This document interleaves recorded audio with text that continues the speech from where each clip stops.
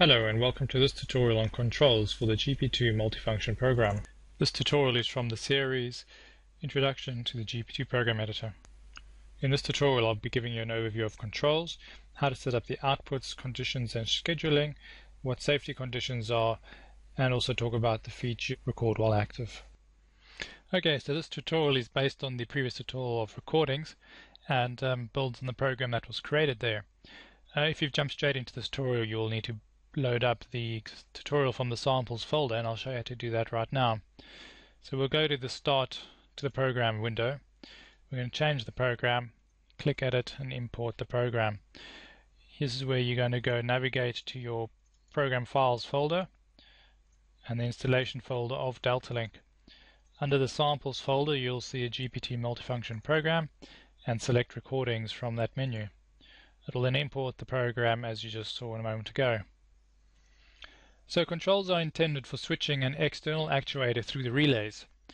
So typical uses of this include regulating soil moisture or temperature by controlling pumps, valves, heaters, vents or anything else that you could think of.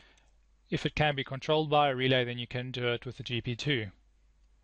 Controls switch the logger's relays according to the evaluation of a condition. Conditions are logical expression normally calculated from measurements. For example, is soil moisture greater than 29% and is the temperature less than 32.5 degrees? If that evaluated as true, then the control would activate. And similarly, there is a deactivate condition for when the control is already active. So we're going to work in the controls list. So I'm going to minimize the info panel to give us some more space and scroll down. Okay, so before we create our control, we need to decide under what conditions we want the relay to be activated. To do that, the best thing to do is to go and look at the actual data and decide on where the decision point is. So let's apply our program, go into the Logger tab, and before we start the simulator, I'd like to point out a feature of the simulator, and that is the restart button.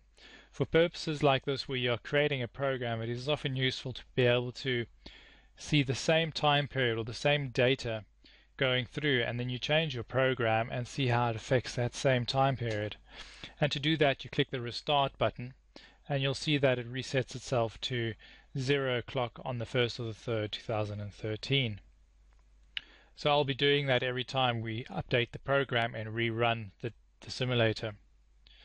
So let's start that logging and let's go and have a look at some data.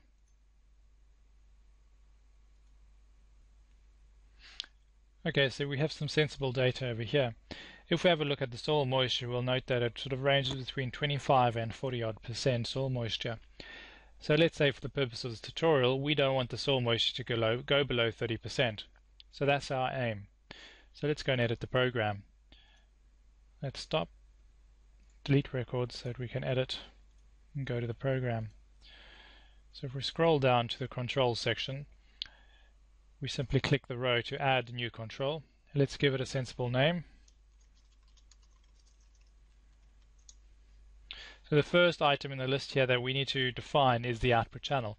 This basically defines the physical relay on the GP2 board that gets activated. In this case we're going to use relay 1. Optionally, you can decide to pulse the relay by enabling the next property, and that then expands a couple of other properties that allow you to define the duty cycle, but we're not going to do that. Next you can see two property categories, one's activate and one's deactivate.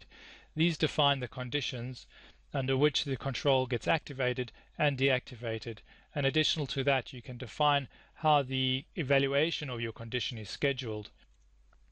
So let's go ahead and define that condition we were considering earlier. To do that, we click the three buttons. This brings up what is called a condition editor. It's pre-populated with a default condition just to indicate, to give us a bit of a hint what to do. The way you use this editor is you move the mouse over the text that is in there and you'll see that you get little blue rectangles that follow your mouse. These basically indicate which elements in this condition that we can edit. So we want to put in the measurement and we want to say, is the measurement less than 30%? So we select the box and you'll notice a whole load of buttons become available. That indicates to you which buttons are valid for the current selection. We're simply going to choose average SM150 from the measurement button.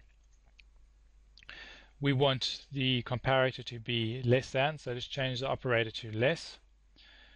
And then if we click on the last field, and we defined what soil moisture is our threshold, and we said 30%. So the condition reads, is the average soil moisture less than 30%?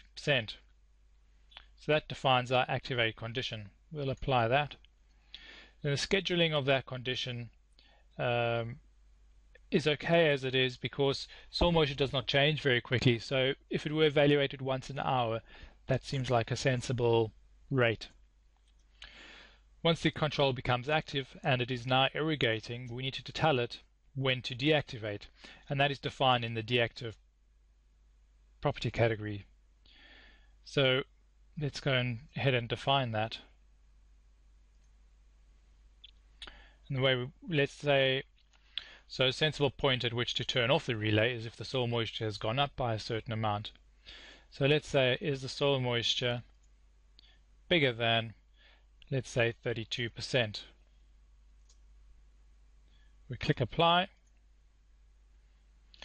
Now when it's irrigating, your soil moisture is going to be changing a lot faster than it did for the activate condition. So let's increase the rate at which it tests to something a bit more sensible. Let's call it once every 30 seconds. Okay, so before we actually go and apply that program, as previously mentioned in one of the other tutorials, the simulator has a specific naming convention whereby we tell it what to do, in this case with the relay. At the moment it doesn't know that we want this relay to be an irrigation relay. So I recommend you go and look at the simulator's help for information on the naming convention and how to program it. But in this case I know that it needs to contain the irri keyword, so we'll call our relay irrigation relay. So now we can apply that. Go to the logger tab. I'm going to restart the simulator so that we get the same date period, and it'll start logging. So I'll now briefly speed up the simulator so that we get some data over a longer period. That should do it. Click refresh, and there you go, we have a whole load of data. So now if we go and look at the average soil moisture over here, which we can expand, you'll notice that the soil moisture really goes below 30%, and that is thanks to our irrigation. If we try and line this up with the relays, you'll notice that every time there's a little spike, there's a relay event. So the irrigation is kicking in. Interesting, over here the soil moisture is going up without a relay event, but if we were to scroll down to the rain gauge, you'll notice that there's a whole load of rain which is affecting the soil moisture, and therefore we're not irrigating during that period. Okay, so there we have a successful control implementation. There's two further properties I'd like to bring your attention to. So if we stop stop logging, delete the records and go to the program window. Below active and deactive property categories, there are two more categories called safety conditions and record while active. Safety conditions basically provide you with a means to define fail-safes for your system. So if a sensor were to break, or you were to cut the cable off a sensor, it's obviously going to give an out-of-range reading, and we don't know what that's going to do with the control. So just to be sure, we can define a sensible maximum and minimum active and rest period. So for example, we could say we don't want this to irrigate for more than an hour at any one time, and between irrigations, there needs to be a minimum of 1 hour rest period, so it's not permanently on. And then the category below that, record while active, provides a means to record a measurement specifically during the period that the control is active. So this allows us to have a look, for example, at the waterfront moving through the soil, which could be of interest. And the way we would do that is we'd select a measurement, in this case average soil moisture, and we say we want to record that at an increased rate to the standard individual readings. So now we will get an average SM150 reading once a second while the control is active. But let's say we wanted to extend that beyond the activation because it takes a little while for the waterfront to travel through the ground. We want to extend it by 20 minutes.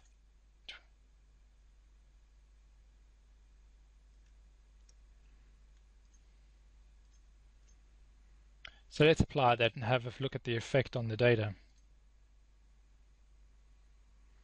So again, I'm going to restart the logger, the simulator, start simulating, increase the rate, run it through to about November.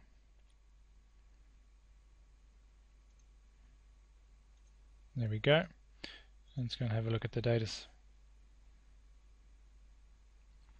Okay, so the data looks pretty similar, but if we were to zoom into one of these irrigation periods, we will notice, zoom in a little more, that under average soil moisture, where everything else has been recorded once an hour, average soil moisture we got a reading once a second, and you can see the effect on the soil moisture as it increases during that irrigation period.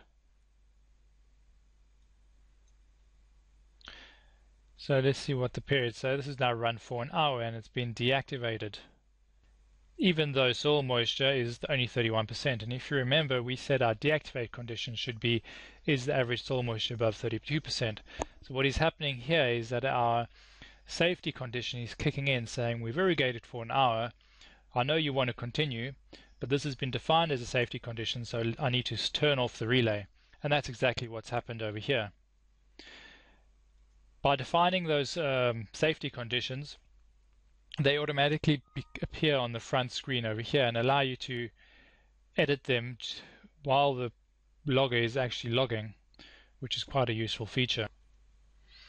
One further enhancement to this program is to make the thresholds for the soil moisture irrigation settable and make them visible over here for you to adjust.